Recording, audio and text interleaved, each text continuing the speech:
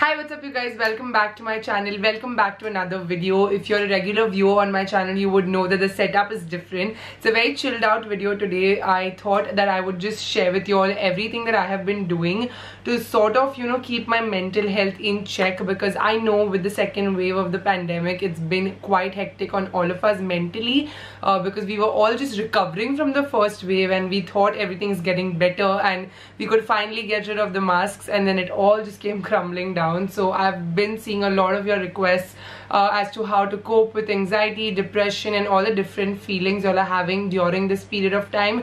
And I, being a healthcare worker myself, going to the hospital every day, it took me a while to get adjusted to what's been happening. Like, even though I knew the second wave was coming and I could see it happening right in front of my eyes, the acceptance was low somewhere. I feel like now we have already accepted the wave.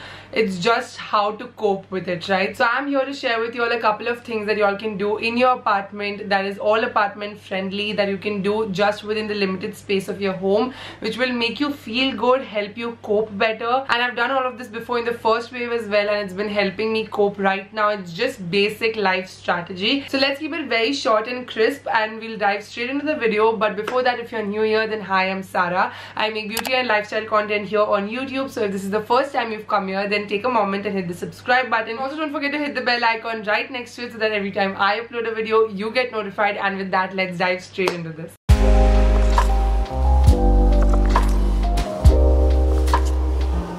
Alrighty, then the first step that I literally vouch by every single time I tell you all I'm coping better, one of the main reasons is because I started journaling again. So journaling helps me big time. What you basically have to do is just maintain a journal, a notebook. You don't have to write in it every single day. I have a journal since 2013, so I have it since then, and it's like my overwhelmed book. Whenever I'm feeling overwhelmed with any emotion, be it happy, be it sad, be it angry, any of the extremes, I just go to the journal and pen down like I'm writing a book, just like keep on writing everything that comes to my mind. It doesn't have to be crisp, it doesn't have to be the perfect English or grammar or anything, because nobody's ever gonna read it. You can read it one day and realize how much you've grown out of it, because sometimes I read my pages from 2013 and 14 and realize how much I've grown and evolved as a person. It's always good to reflect. It's always good to look back and realize that you were struggling with something else that time, and that time that was a struggle, and today you're dealing with something else,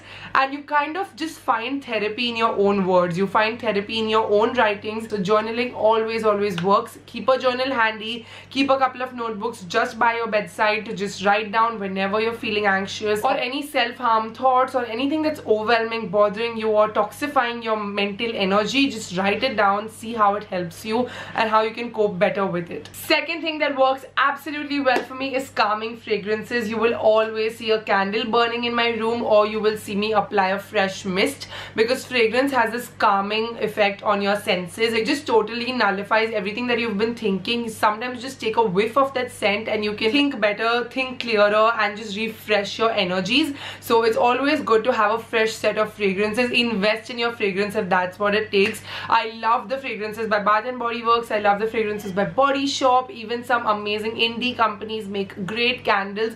Some of the most relaxing fragrances to me personally is musk. It's vanilla. I really find it so calming. The one I have right here burning is the Endless Weekend by Bath & Body Works, and one of my favorite body mists at the time is Vanilla Body Mist by Body Shop. So I will try to leave links for you all in the description box. This is what I find calming, but try to find your own fragrance and your own scent which is calming to you, which relaxes your nerves, and trust me, it'll help you big time. Third most important thing, which is the thing that I advocate the most on my channel, and that is self-care routines. Be it skincare, be it hair care, be it taking a hot water shower. Just take a hot bath and come out and you'll feel so relaxed. You always see that effect on your nerves. But also along with that, doing your skincare routines actually is really helpful. It's actually scientifically proven. We always say that makeup is therapy and skincare is therapy, but being an occupational therapist myself, I can tell you that it actually is therapy. When you do those repetitive motions and just indulge in like, you know, taking care of yourself and reflect through the mirror and see it making a difference to your well-being, you actually feel better, because every day you will apply your skincare product and you'll feel a lot better. So here I plug in my absolute favorite Dermavive Hydra cleanser. You know, I vouch by that cleanser and I absolutely love it. I use it every single day. It's just at my bathroom vanity at all times. It's very great and very gentle on all skin types. And then once I'm done with my shower, at my vanity table in the room, I apply my Neutriderm Vitamin E Moisturising Lotion on my face. I let my skin nicely breathe on my face. This moisturizer is super lightweight, so I love using it in the day as well as in the night. And then I also take care of my body by using the Dermavive Moisturising Lotion for dry skin conditions. So I'll take a generous amount, apply it nicely on my legs, on my knees, on my elbows and everything, and just lather up really well after my shower. So this is my post shower care routine. It actually works really well for my skin, is very relaxing to my nerves and senses as well, and also just repeatedly indulging in this routine kind of gives me that bubble space of energy that is very calming to me. That is only like my space, like nobody can enter this space. Try to find that rhythm with your routines as well, with your makeup therapy, be it skincare therapy. Skincare is something we are all indulging in right now because we are home, so makeup doesn't make a lot of sense, but definitely indulge in it. Number 4 that always works is venting to your friends. Of course, we've done this a lot. Video calls were the thing in lockdown 1 and we are back again with it in lockdown 2. Vent out to your friends as much as you want. Take them on a video call, whatever time of the night it may be. You have video calling apps left, right and center. Video call is the thing and is the jam right now. So just call your friends, talk to them, like tell them what you feel, tell them how you feel. When your friends are not available and when you think that talking to your friends is getting very repetitive, which was happening during lockdown 1 because everybody had the same stories to share. It was all about kya hoga, kya hoga, kya hoga. So then you go back to your option number 1, that was journaling, because that will always work. Number 5, very important, and that is stop getting stuck into the social media vortex. This is coming from a content creator herself. Even though I am on this platform and I encourage you to watch my videos, I do not encourage you to continuously mindlessly scroll through Instagram or any social media app that is constantly just bombarding the same information. I know social media has been the bone right now to circulate so many messages for oxygen beds, for cylinders, for plasma donors. There's so much positivity on the social media, but toxic positivity is also a thing. Constantly having to see the need, the helplessness of people is also toxifying. It is very toxic to me personally, so I can only imagine, because I go for a 9-to-5 job that is at the hospital and I see the helplessness of just the general condition, and then I come home and I scroll through social media and it's back again the same story. So for me it has been very mentally engaging and frustrating at some point, wherein I just like leave my phone and I cannot function anymore, because after some time then all those thoughts just keep on going in your head. So if you can just take a social media detox break, this is the time for you to do it. In fact, I have been wanting to go on one for the longest time. It sucks that I actually work on social media, so I can't take it, but if you have the opportunity, take it. Number 6 is one of my favorites, which is watch a feel good movie. You always will feel good when you watch these old romantic movies. Rom-coms is my personal favorite genre, and Bollywood rom-coms is my personal favorite genre, especially the early 2000s and the late 90s, you know, Shah Rukh Khan, Saif Ali Khan phase, where I love like Hum Tum, Mujhse Dosti Karoge, Kuch Kuch Hota Hai. Like these are my movies. This is my jam. So I love watching these movies. Go on Netflix, go on Prime Video and just keep on binge watching these movies. Even if you have to take a tub of ice cream, a big bowl of popcorn and do it. Stop caring about that weight loss and all of that. It feels so good. You'll be thrown back to those memories when you used to watch those movies in theaters. And yeah, you remember theaters, how they felt.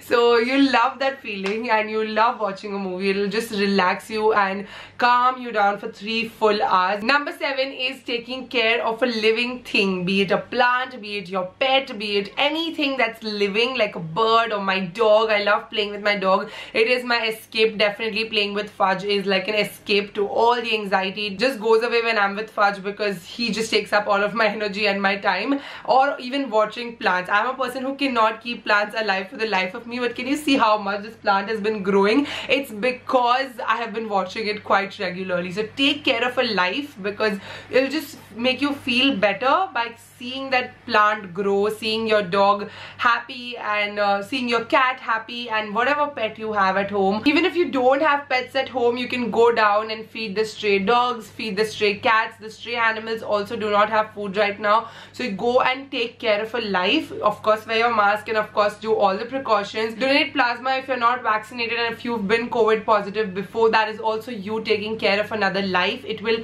really help you like contribute to a bigger cause and just help in general. Like you'll feel like you've done something. Trust me, it's the best feeling ever. It's the easiest step. Donating plasma is gonna help you save a life who's struggling with COVID. So do that if you've not taken the vaccination yet and if you've been positive before. Number 8 is listening to music. Music, of course, is a proven therapy. Music therapy is all the rage and it helps so many people. It definitely helps me as well. There's this particular playlist on Apple Music, iTunes, that I love listening to, and that is acoustic hits. So it's like an acoustic version of all of the hit songs right now, and I absolutely love that playlist. It's my unwind playlist at night. I just play that and, you know, do my skincare routine and like keep my things in place and everything, and I'll go to bed listening to that song. You can find such a playlist on YouTube or on Spotify or whichever music playing app you go to, and I'm sure music will always have an escape for you. Number 9 has to be exercise. Now when I say exercise, I don't mean that you need to exercise with a motive to lose weight or get into some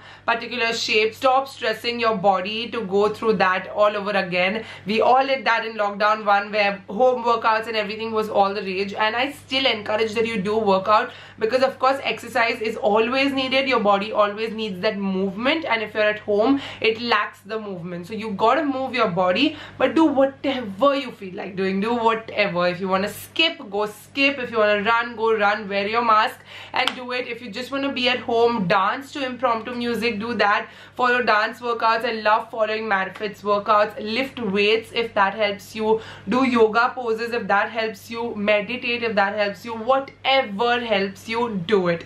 But don't like push yourself that I have to do it every day. I have to do 1 hour workouts. I have to lose this much weight. I have to get to this target. Stop putting that much pressure on your body. Your mind is already going through a lot. We're all going through a lot in this. So don't put yourself under that pressure. Just exercise for giving yourself that movement and for letting those happy hormones be released. So exercise only to feel good, not to look good right now. I'm sure you will look good. You're always going to be looking good, honey. But just feel good is your main priority right now. And lastly, number 10, but definitely not the least, that has to be on my list, is praying.